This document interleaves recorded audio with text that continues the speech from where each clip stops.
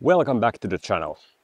Today I'm here at the guest accommodation, and for charging I have only the standard household socket available. So the question is it really safe to charge your EV from a standard household socket, or Schuko as we call it here in Europe? Because that's how many EV owners start with charging when they first get their first EV. They have only the regular wall socket available. You might still be waiting for your wallbox installation, or maybe you are at the workplace where there is only Schuko, or at Airbnb or other guest accommodation where usually all there is the Schuko standard household socket. So in this video we'll dive deeper into that topic of safety with charging from standard socket, and what are the things that you need to take into account when you have to do that and when you don't have any other charging options available. So let's do it. The electric seal. So this is how it quite often starts. There is the regular wall socket, not in perfect condition, that is usually the case. And then you have just a cheap regular charger. And of course, you want to charge your car. It's simple and it works, but is it really safe? In this video we'll discuss what actually happens when you plug into one of these and what are the things you need to take into account to optimize the safety, and are there risks in doing this? You need to take things into account before you plug in your EV. So that's the topic that we'll discuss today. And the thing is, the standard household socket was never really designed for this use. It was meant for short, light-duty use, maybe some electric tools, but not heavier than that. But of course, an electric car draws a lot of power continuously for hours, and that's a huge load compared to what this socket was designed to be used. So sometimes 10 amps for, let's say, 10 hours straight. That is pretty normal use case when you charge over the night. For example, here I'm staying at the guest accommodation and I have agreed with the owner to charge during the night. And now, of course, I don't want to exaggerate any risks. I mean, overall, if you just limit the amps low enough, that's already pretty safe generally, and the risk is very low. But at the same time, there are things that you can do to make it safer and to have that peace of mind, and every EV owner should consider these things. So with older sockets and older wiring that have maybe loosened up over time, that kind of continuous load, especially if it's 16 amps or somewhere close, that can cause heat buildup, voltage drops, and in the worst case, even melted plugs. That has happened to people. This is why in some cases you might notice the socket or the cable feel really warm or even hot during the charging. And that's not normal. That is the first warning sign, and then you should definitely stop charging if you notice anything like this. So the least that you can do is to do the touch test. Is it warm after, let's say, half an hour of charging? If it feels really warm or even hot, then it's better to stop right away. So continuous load equals heat, and that equals risk. So what are the things that you can do to optimize the safety if you have to use the Schuko socket? So maybe you are still waiting for your wallbox installation, or you are charging at workplace or at an Airbnb. What are those things that you can reduce the risk to minimal level? And the first thing that you really should do is to investigate the socket. And here, for example, it looks quite old and not optimal for this kind of use. So always check with for example, if you're staying at guest accommodation, before you plug in anything, always check from the owner that it is okay to charge. And here, I know that this socket can be used. It has been checked that it's okay to charge with certain power. But I wouldn't use just any charger here and just plug it and leave it, because it's very much recommended to use a Schuko charger that has at least control setting over the amps, how many amps you are drawing from the socket. And then the Schuko charger should have a necessary protection for overvoltage, undervoltage, leakage protection, and those kind of things. Even though the Schuko and the standard household socket is never optimal for charging an EV, but those are among the things that you can ensure to really minimize that risk to much lower level. And of course, there are plenty of these kind of chargers that meet these requirements, but I want to show you one of those kind of products, and that is the D Type 2 Schuko Charger that is built exactly for cases like this, that you have only the standard outlet available, but you want proper safety monitoring, and that is built into this device. So let's take a closer look at this one.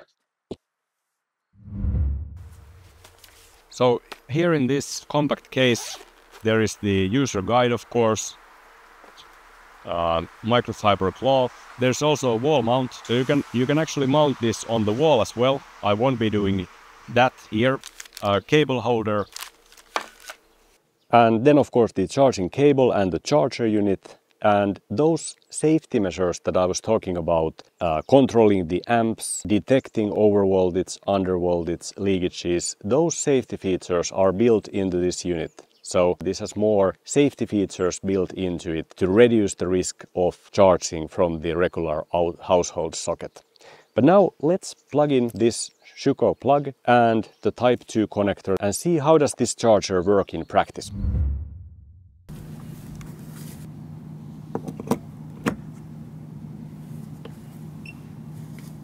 And when you have plugged in the Schuko plug but haven't yet connected the charger to the car, the first thing that you should do is to set the amps to the right level. So this A is a touch button that you can control the amps. So minimum is 6 amps, then there is 8, 10, 13 and 16 is the maximum. And with 16 amps in one phase from the standard socket, that will get you 3.7 kilowatts. That is the maximum charging power that this charger can deliver. But here I have agreed with the owner to charge at 10 amps because this socket doesn't have a dedicated fuse. It has a shared fuse with other household appliances.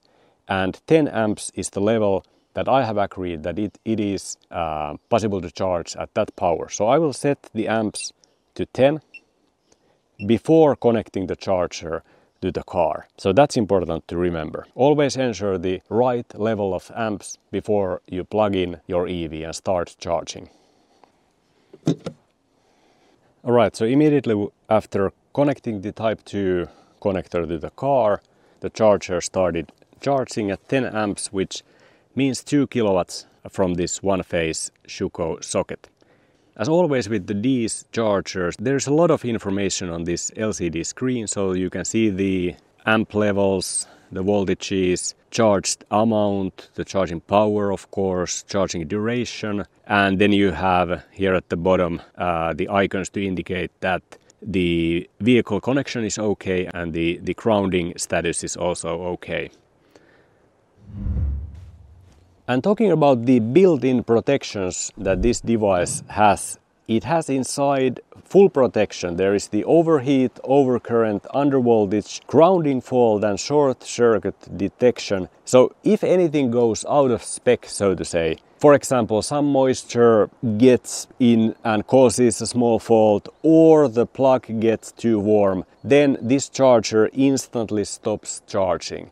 And this is something that not all chargers do. They don't necessarily have this safety measures built in, and it's one of those things that kind of increase my peace of mind when charging here at guest accommodation from the standard household socket. And one of the things I like about this D's Type 2 Schuko charger is the LCD screen.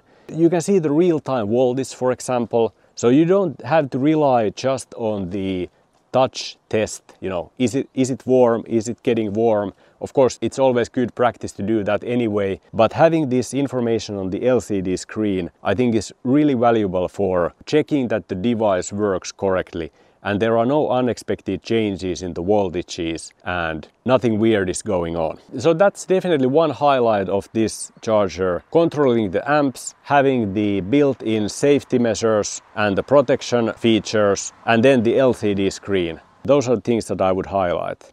And the manufacturer says that this charger works and operates between -25 degrees and +50 degrees.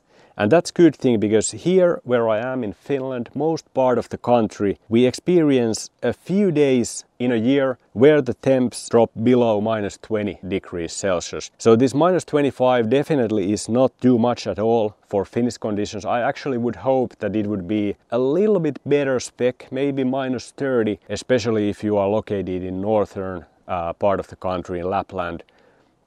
But I think I will manage with this 25 operating temperature limit.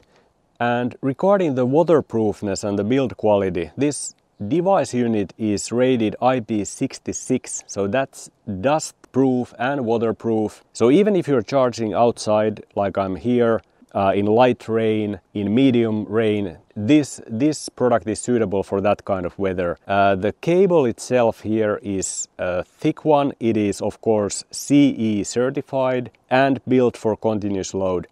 So it's definitely not like anything like using some thin extension cords like some people use with the Schuko charging. This is a proper equipment for this use case. And IP66 is fully dust tight and safe even against strong rain or water spray. The manufacturer recommends that if there is a really heavy rain, then it's not recommended to charge during really intense rain, and definitely not, under thunderstorm or anything like that. So common sense is good to keep in mind. But in terms of the IP rating and the build quality, this device is definitely designed for outdoor use. And finally, about the portability, of course, like I showed, this case is a really compact one. This is easy to carry with you. The charging cable that I have here is 5-meter cable, but D is offering very flexible length options. So you can choose between 5-meter all the way up to even 25-meter cable if you need to. That of course takes then a lot more space, and it will weigh a lot more if you have a 25-meter cable length. And of course that's not optimal for in terms of the charging losses either, because the shorter cable the better in terms of the charging efficiency.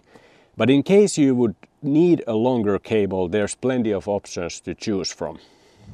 So if you own an EV, you probably will be charging from household socket at some point. Maybe before you'll get your wallbox installed or while traveling. But the key of course is to do it safely. A cheap unmonitored cable that you can find from anywhere might work, and it probably does work. But this one here gives you proper control and data. And it's built to the same standards as a regular wallbox. So in the beginning of this video, the question was, is it safe to charge from a regular household socket? And to be honest, it's never optimal charging solution, but with simple, wise decisions you can still optimize the safety if you use the right equipment and understand the limits. And definitely one good option is the D Type 2 Schuko Charger. It lets you do this charging as safely and smartly as possible, whether you are at home or on the go. So I'll leave a link below in the description if you want to check the specs and price of this product. And as always, thank you for watching and see you in the next one.